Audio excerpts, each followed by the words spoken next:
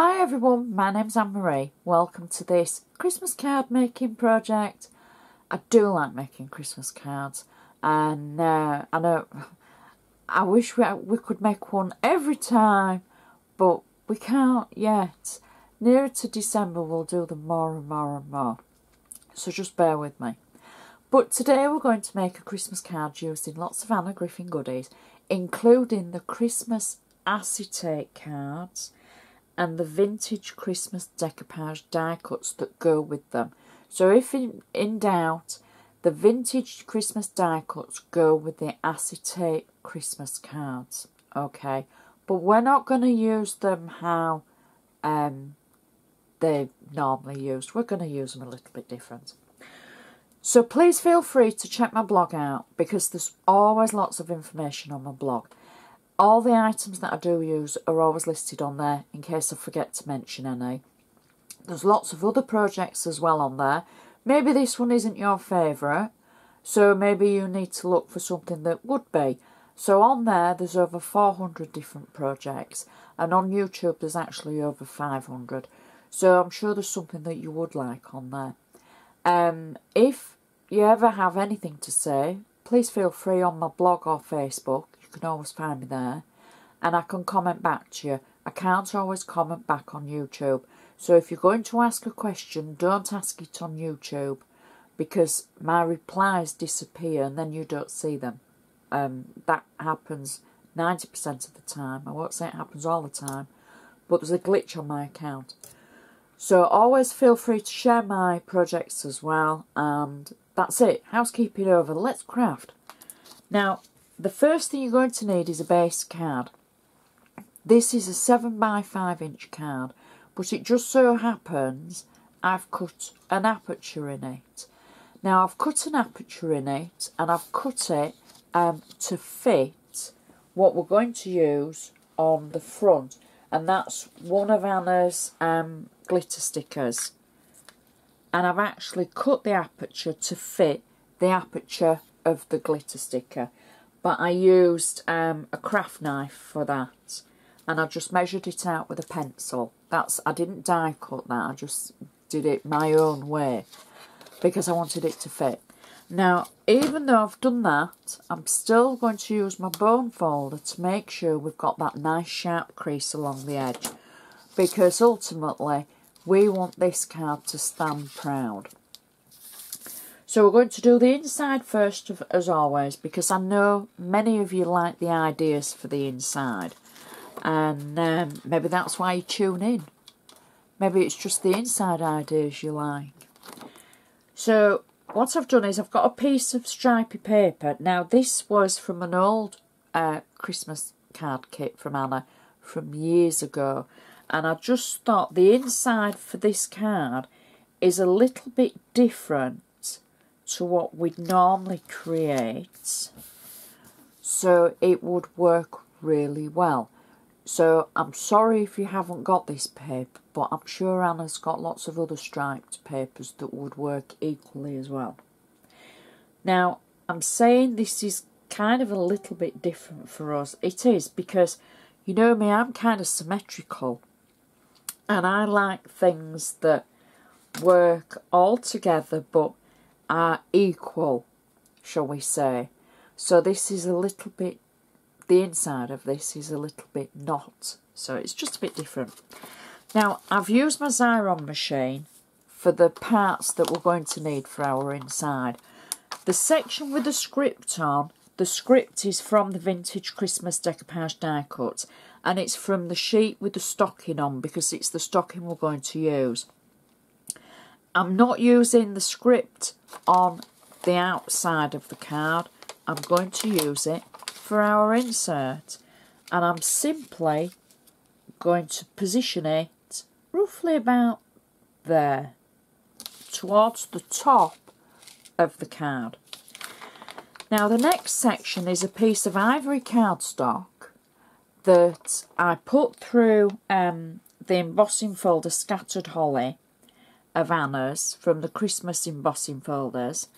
I've inked it very, very, very lightly with an olive ink, and then I've taken it back through the die cutting machine between a sandwich of cardstock to squash it.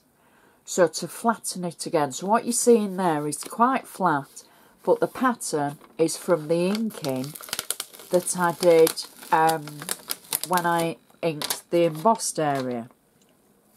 So I've peeled it away from my carrier sheet from Xyron, and I'm simply going to add that through the centre, drop it down a little bit, through the centre section of the script, like that.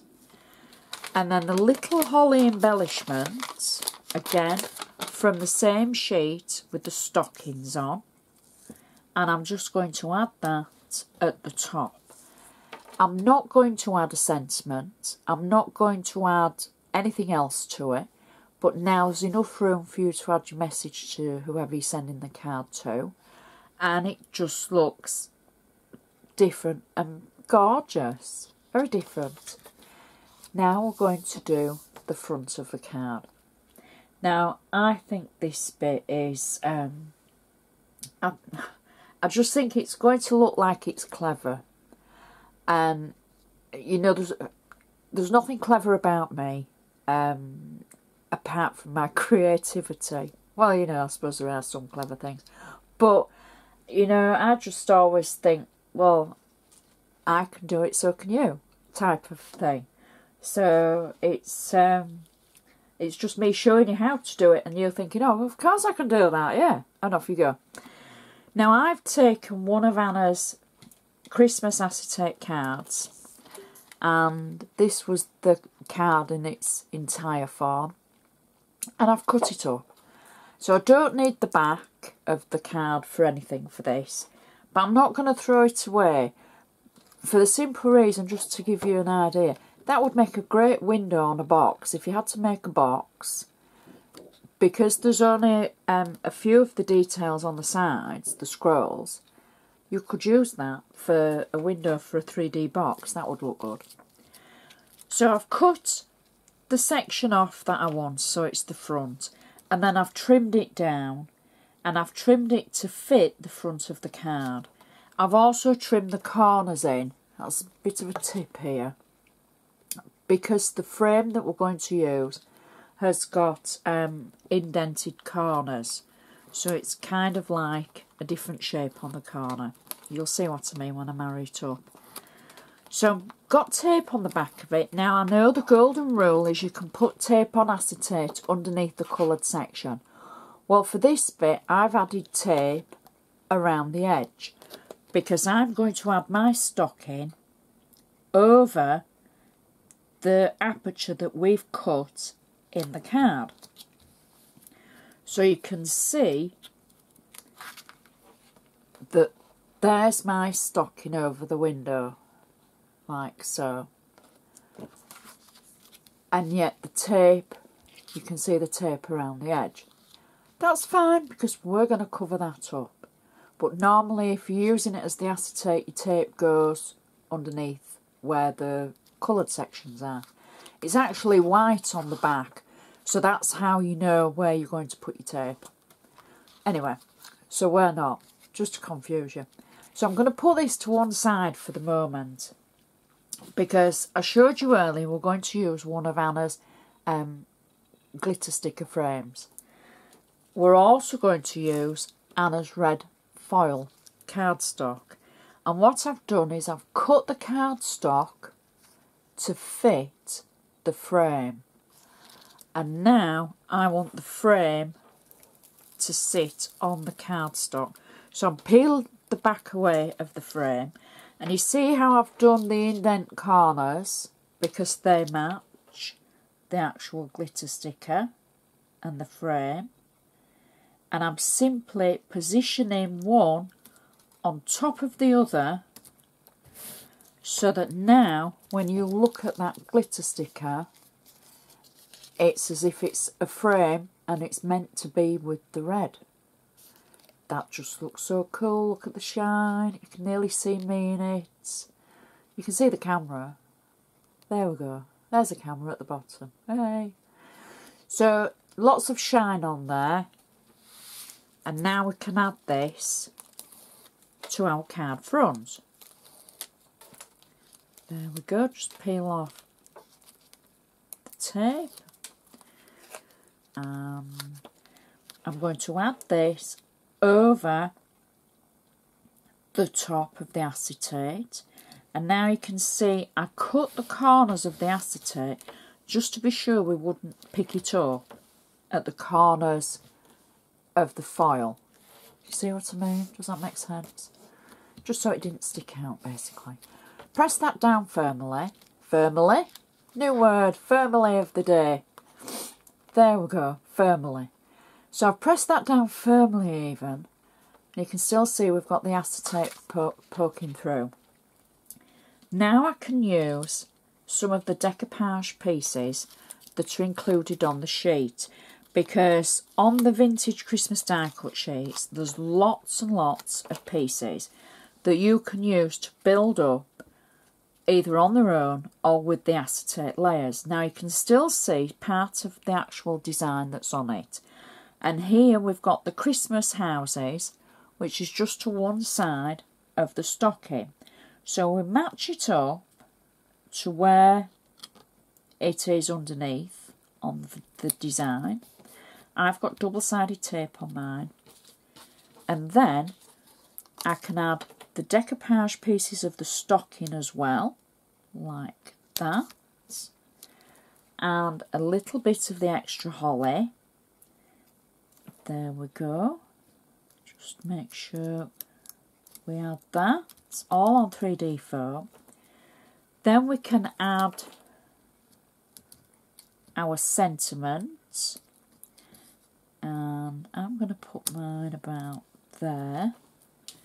And I can finish it off with a gorgeous Christmas coloured bow. And that is our card finished. So when it stands up, you're getting the acetate through the centre. You can see my hand. So we're getting the acetate. When it's closed, you can't really see it, but you'll see it when it's stood up on that mantelpiece or in the window. And that is just a gorgeous, different design and a different way to be able to use the acetate and the die cuts together. And the inside matches perfectly. And it's just so pretty. Stands up nicely. There we go. You won't need your extra padding because there's only one layer of the decoupage. And it's just so pretty. So please be sure to check out my blog because I put all the details on there. And then if you've got anything to ask or anything to say, please feel free. And I just hope you've enjoyed watching. And I'd like to say thank you for watching. And I shall see you next time.